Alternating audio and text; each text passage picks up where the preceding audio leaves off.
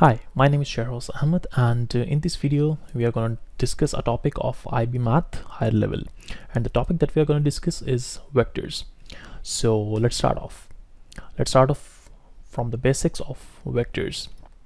So let's suppose we have a parallelogram over here, and it has 4 vertices. So here's our parallelogram. This vertex is P. Over here we have Q. This is R and this is S. So the vector from P to Q is A and the vector from Q to R is B. Now what we have to do is we have to work out the vectors for different points on this parallelogram. But before that, I want to let you know about the vectors. So vector is basically used to represent the size and direction from one point to another. For example, if you have to go from P to Q, so this is the vector A that is representing the direction, that the direction is over here. It could be like northwest, and this is the length of the vector. So this length could be, let's suppose if it's a force, then you can take it as like 10 Newton is equal to this much length. All right, so this is how a vector represents the magnitude and the direction from one point to another. So let's do let's find out some direction from one point to another. So from P to Q we have already been given the vector that is A. Now if you want to find out the direction from Q to P, we'll start off from Q and we'll go on to P. So you see the vector from P to Q is A, but if we are going into the opposite direction, then the direction of the vector will become opposite and the vector will be like equal to negative A. So from P to Q the vector will be A, from Q to P that would be equal to negative A. Now let's see the vector from Q to R. So the vector from Q to R is positive B, but the vector from R to Q, so the vector RQ will be equal to negative B. So if we go into the opposite direction, there will be a negative sign with the direction of the vector. All right, now let's suppose we have to find out the vector from P to R. From P to R. So in order to go from P to R, we have to find out the vector in terms of vectors A and B. So what we do is we'll first go from P to Q, and then from Q we'll go to R. So the vector from P to Q is A. The direction is same, so I'll just keep it as plus A. And from Q to R, I'll just add it up, vector B. So this will be the vector from P to R. Now let's suppose we have to work out the vector from S to Q. We have to start from the vertex S and we have to reach vertex Q. So from S to Q, what we do is we will go from S to P. So you see QR is parallel to PS. So the vector from PS will also be equal to B. But over here we have to go from S to P first. So S to P will be in the opposite direction of B, so it will be like negative B. Now from here we have to go from P to Q. So P to Q is positive A because the direction where we are going and the direction of the vector is same. So that would be equal to minus P plus A, or we can just write it as A minus B. So this is how we can represent the direction of between 2 points by the help of the vectors. So this is for the basic part. Now we will discuss about the scalar product and the angle between the two vectors. Alright, so now we'll have to discuss scalar product and the angle between the two vectors. For that purpose, we also call the scalar product as the dot product. So I can write it as the dot product or the scalar product. These are the two names of this multiplication of the vectors. So let's suppose we have two vectors. Vector u that is equal to 3i plus 2j plus k, and vector v that is equal to 5i minus 4j minus 2k, and we want to find out their scalar product or the dot product. So it will be like this: u dot v is equal to, now the coefficient of unit vector I will be multiplied with the coefficient of unit vector I. Over here, plus times minus will become minus. The coefficient of unit vector j will be multiplied with the coefficient of unit vector j. Then plus minus will become minus. Then the coefficient of unit vector k will be multiplied with the coefficient of unit vector k. So this is how we'll multiply them. So let's start off. So 3 times 5, that will be equal to 15. Okay, now when the unit vector I multiplies with I, it becomes equals to 1. I dot I is equal to 1 because unit vector has, they have the same direction and their magnitude is equal to 1. So 1 times 1 with the same direction, the answer will be equal to 1. So that's why we don't write the unit vectors. Now 2 times -4, so that would be equal to -8. Then 1 time -2, that will be equal to -2. So u dot v will become equal to 15 minus 8 minus 2, that will be equal to 5. So the dot product of u and v, or the scalar product, is equal to 5. Alright, now let's suppose we have to find out the angle between these two vectors. So in order to work out the angle, we have to look for a formula that relates these vector with the angle. So the formula is u dot v is equal to the magnitude of u times the magnitude of v times cos of theta. So this theta tells us about the angle between these two vectors, and in order to find out the u magnitude, we have to use the formula for the magnitude. That's quite simple. So u magnitude will become equal to square root the coefficient of I square, that will be equal to 3 square, plus the coefficient of j square, that would be equal to 2 square, plus the coefficient of k square, that will be equal to 1 square. So from here we'll get the magnitude, so that would be equal to 9 plus 4 plus 1, so it will be equal to under root 13. In fact, it will be equal to under root 14. Similarly, we'll work out the magnitude of v. So I'll do the working over here. So the magnitude of v will become equal to square root of 5 square, that is 25, plus -4 square, that is 16, plus -2 square, that is 4. So that will become equal to under root 45. So this is the magnitude of vector v, and under root 14 is the magnitude of vector u. So our cos of theta will become equal to u dot v divided by u magnitude times v magnitude, and our theta will become equal to cos inverse this whole thing, u dot v over u magnitude times v magnitude. So as we have just found that u dot v is 5, so we will write it as cos inverse 5 over the magnitude of u, that is under root 14, and the magnitude of v, that is under root 45. So we'll just put this value into the calculator and get the angle between the two vectors. So the answer will be 78.5 degrees.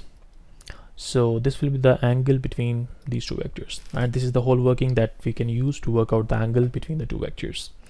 Alright, so after the scalar or dot product, we have to see the vector product or the cross product of two vectors.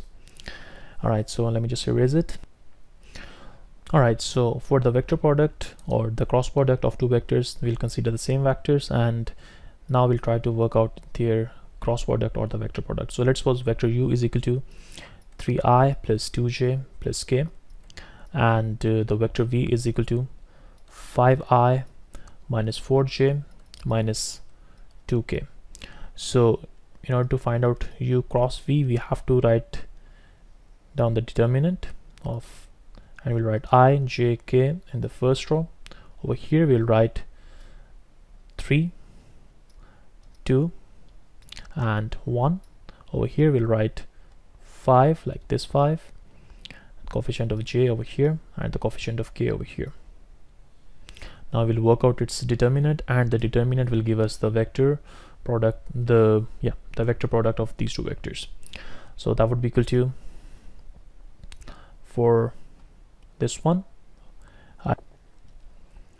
it'll become I times this minus this. So this times this, that will be equal to 2 times minus 2 minus 1 times minus 4. Then I'll write plus j in bracket. I'll multiply these two, so like 3 times minus 2, that will be equal to minus 6, minus 5 times 1, that will be equal to 5. Then I'll write k in bracket. I will write it as 3 times -4, that will be equal to -12, minus 5 times 2, that is equal to 10. So I'll just solve it and I'll get my vector. So 2 times -2, that will be equal to -4, -4 minus -4, so that will be equal to 0. So it's I times 0 plus j times -6 times -5, that will be equal to -11, plus k times -22. So my final vector will become equal to 0i minus 11j minus 22k, and I can write it as -11j -22k. So this is how we can work out the vector product of any two given vectors. Now the vector product gives us information about the area of the parallelogram. Okay, so if we have a parallelogram that has been formed by these two vectors, so let's suppose this is vector u and this is vector v, and it has formed a parallelogram like this, then in order to work out the area of this parallelogram, we can get the information from the answer of their cross product. So the area of this parallelogram will be equal to the magnitude of u cross v. So we will find out the magnitude of this vector and we will get the area of this parallelogram. And if you want to work out the triangle that has been formed due to these two vectors, we can just divide the area by 2, this area by 2, and we'll get the area of this triangle. So this will give us the area of the parallelogram, and the formula half times u cross v gives us the area for the triangle. So this is the information that the vector product or the cross product of two vectors gives us. So after this one, we'll move to the next topic of vectors. All right, so the next topic that we have to cover in this in vectors is the vector equation of a line. How can we find out the vector equation of a line? So vector equation is similar to the simple equation. So let's suppose we have been given two position vectors, OA and OB, and we have to find out the vector equation from these two position vectors. So let's suppose these two vectors are OA is 1 2 3, OB is 5 4 and -2. In order to find out the vector equation, we have to see the standard form of the vector equation, that is r equals to a plus tb. Now within these two, this is the within these two we have to work out the direction vector first of all. So this b is the direction vector and this a is basically the coordinate. Coordinate means like you can take it as the y-intercept in the equation, and for the vectors you can just say it as OA, that's the initial coordinate. So we want to find out the vector equation from vector a to b. So this b will be equal to the vector ab. So I have to find out the value of b. So b is basically equals to vector ab. So vector ab will be equal to OB minus OA. That will be equal to, I'll just subtract them. So OB is 5 4 minus 2 and OA is 1 2 3. So when I'll subtract them, I'll get 4 2 and -5. So this is my direction vector, that will be equal to b, and this is my intercept vector, that will be equal to a. So I'll just put these values into this vector equation and I'll get my answer.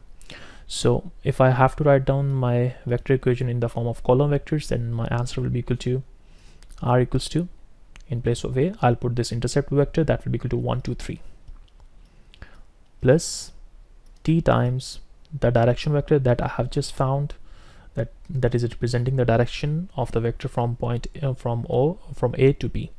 So that will be equal to t times 4 2 -5. So that will be my vector equation. If I have to write down my vector equation in form of the unit vectors, then I can write it as like this: r equals to I plus 2j plus 3k, that is my intercept vector, like this one, plus t times my direction vector, that will be equal, that is this one, 4 2 and -5. So it's like t times 4i plus 2j minus 5k. Now from here I'll simplify it further. So for the unit vector I will have 1 plus 4t, plus for the unit vector j, so over here I have 2, over here I have 2t, so it'll become 2 plus 2t j. For the unit vector k, over here I have 3, but here I have minus 5t because all of these coefficients are being multiplied with t. So it's like this will be 4t that I have written over here, this will be 2t that I have written over here, and this will be negative 5t that I'm going to write now. So it will become 3 minus 5t of unit vector k. So this will be my equation for this will be my vector equation in form of the unit vectors. All right, so this is it for the vector equation of a line. Now we have been left with a small topic, that is of intersection of two vector lines. So what will happen if the two vector lines intersect, and we have to find out the coordinate at which they will intersect. So let's see that topic now. All right, so the intersection of two vector lines. So let's suppose we have two vector lines, line L1 whose vector is r equals to -2, 1, 0, plus its direction is t times 3, 2, 1. This is line L1, and there's another line L2 whose vector equation is 1, -1, 8, plus s times 1, 2, and -2. Remember, because they both have different directions, so that's why I have chosen the variable t for L1 and I have chosen the variable s for L2. So let's suppose L1 is going into this direction, L2 is going into this direction, and these two lines are intersecting at a point. We have to find out the coordinates of this point. So in order to work it out, let's start off its working. So for that purpose, I will write down my vector equation in terms of the unit vectors like I, j, and k. Then I'll compare my unit vectors, and from there I'll work out my value of t or s. Then I'll resubstitute into the equation and get my coordinates.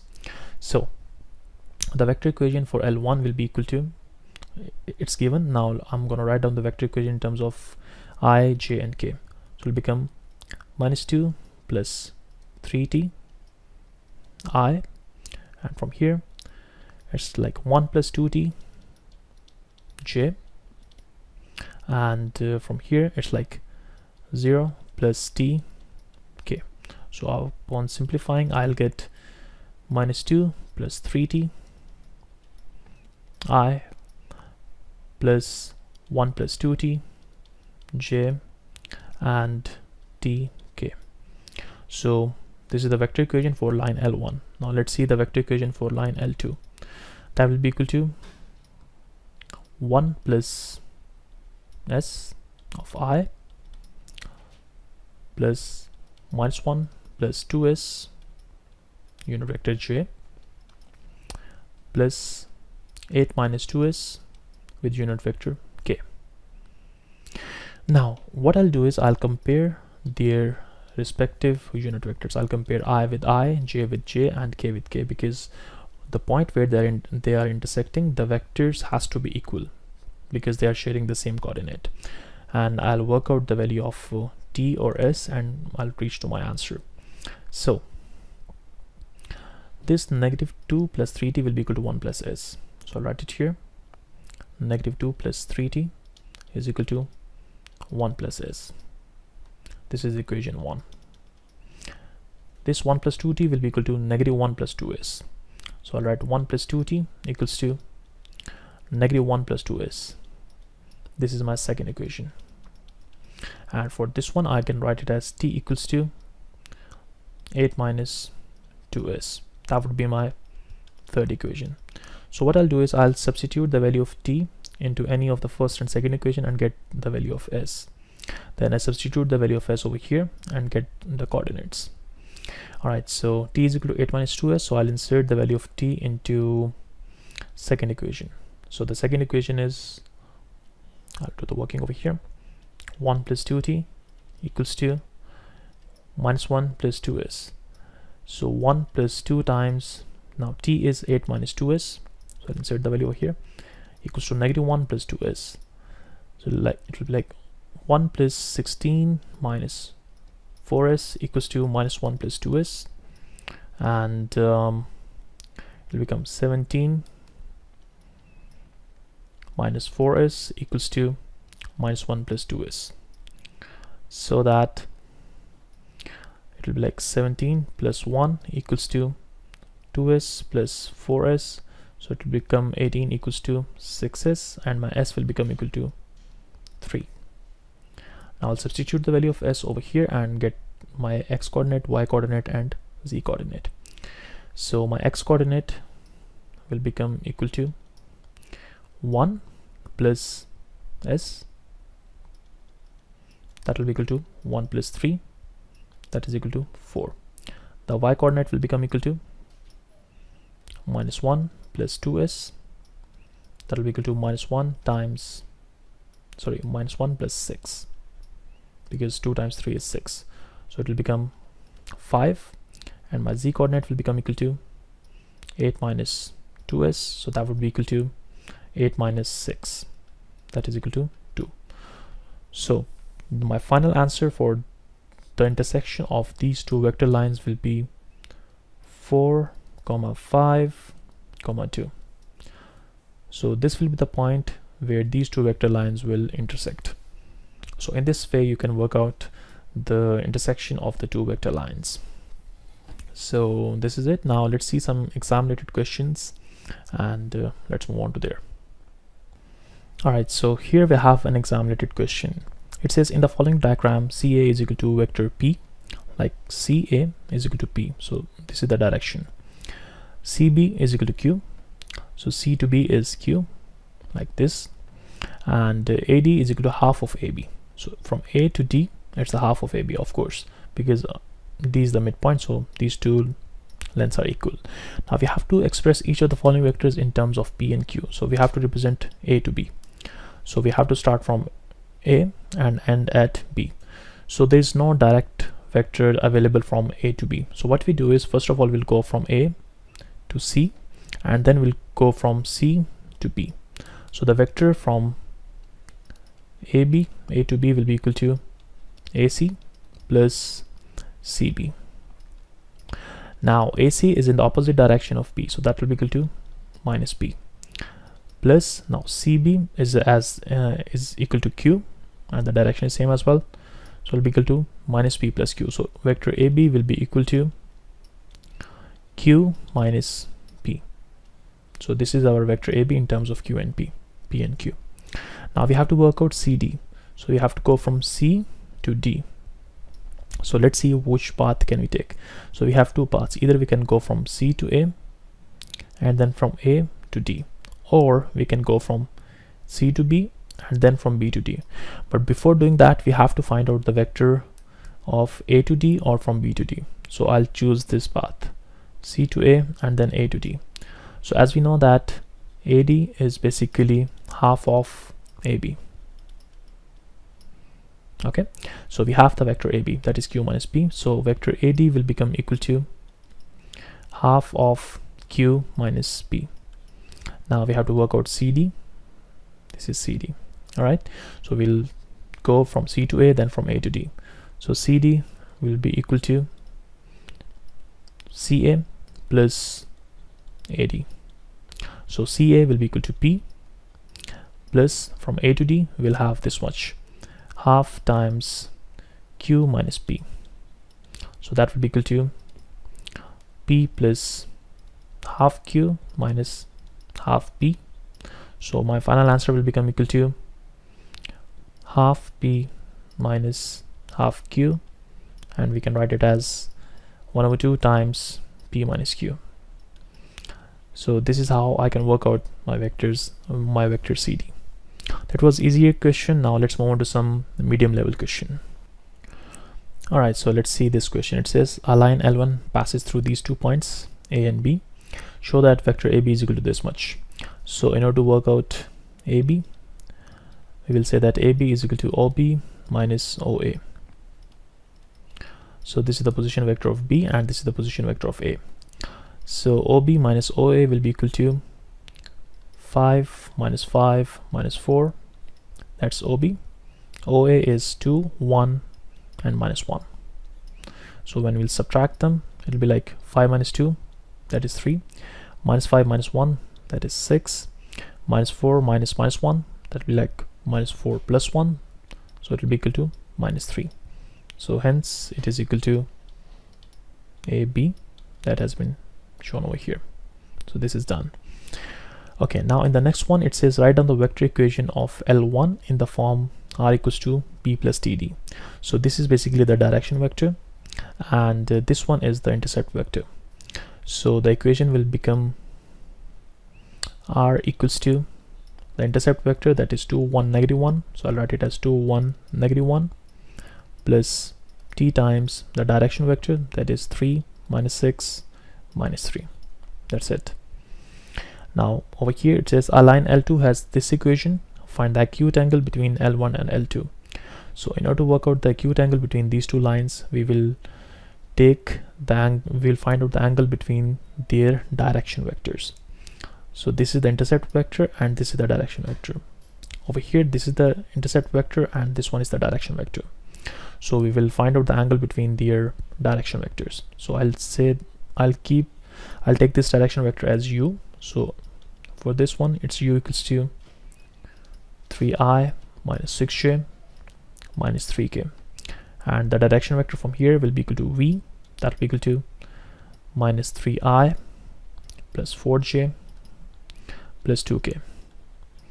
Now we can find out the direction between them by using theta equals to cos inverse u dot v divided by the magnitude of u times the magnitude of v.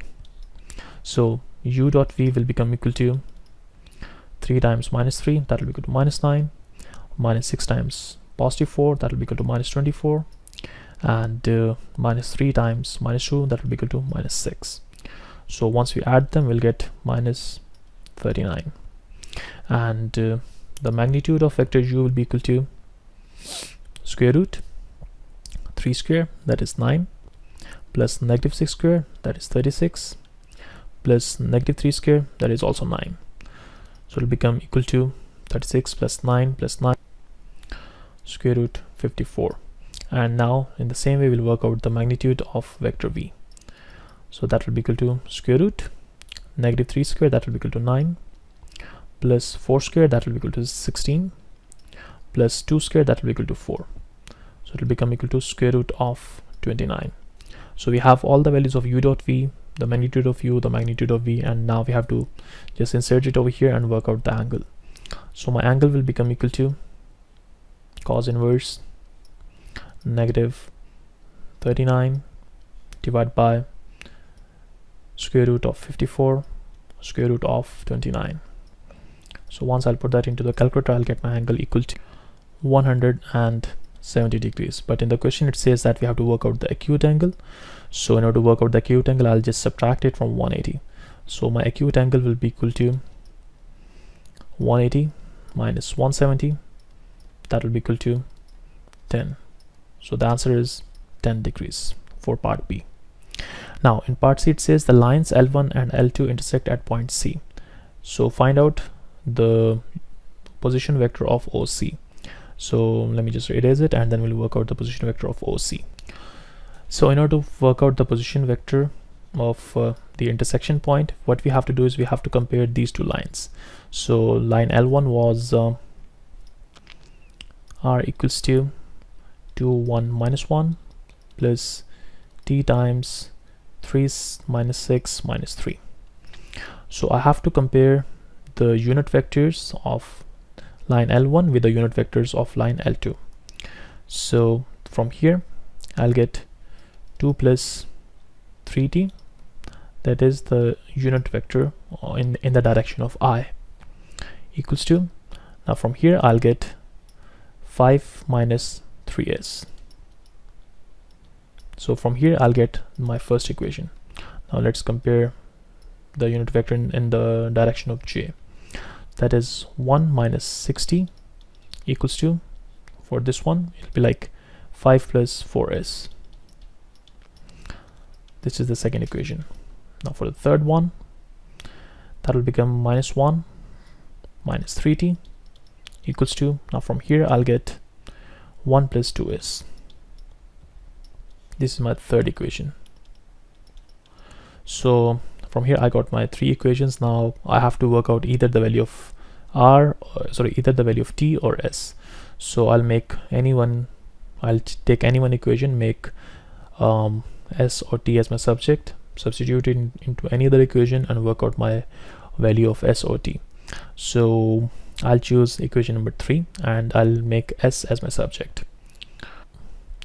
Alright, so it'll be like -1 minus 3t minus 1 whole divided by 2 equals to s.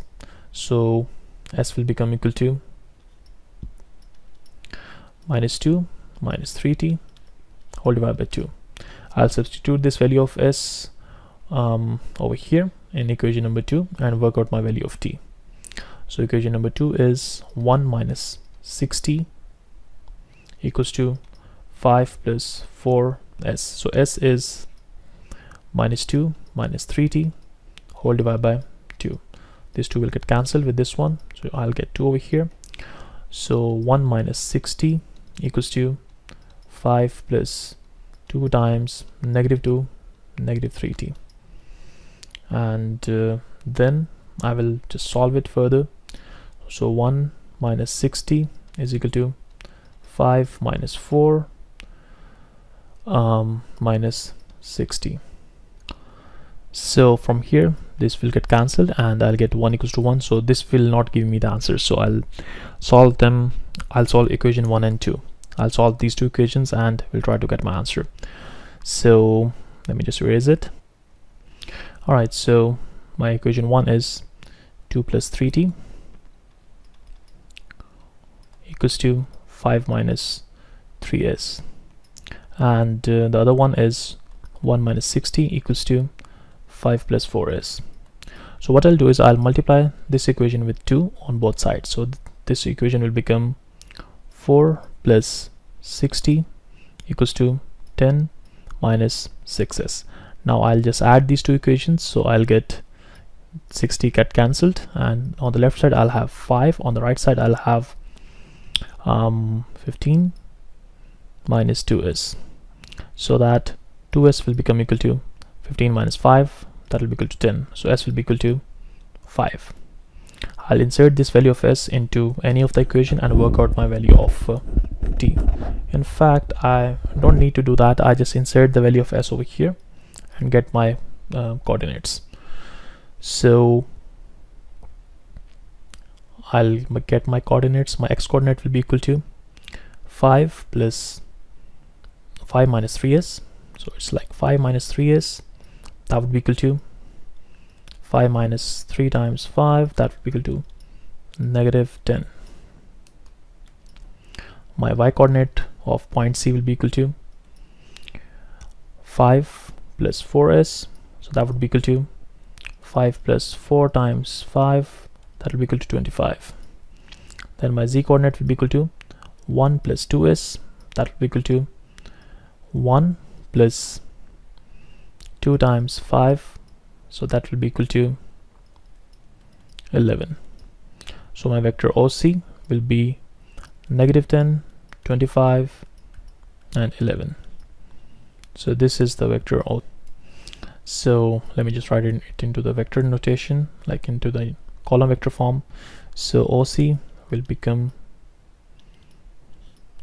-10, 25, 11. This is my answer. Alright, so this is it for this topic, and hope you liked the video. So thank you so much.